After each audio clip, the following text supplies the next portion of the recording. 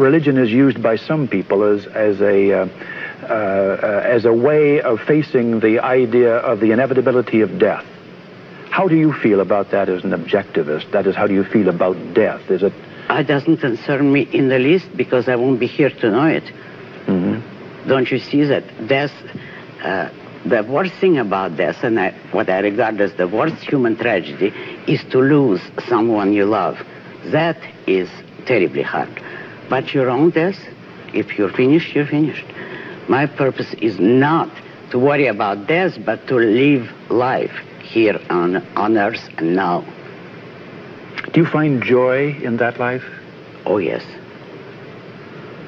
Very much so. What are the sources of joy? Achievement? Achievement. Mm-hmm. And romantic love, my husband. Mm-hmm. Those are the two great values in life. Career and romantic love.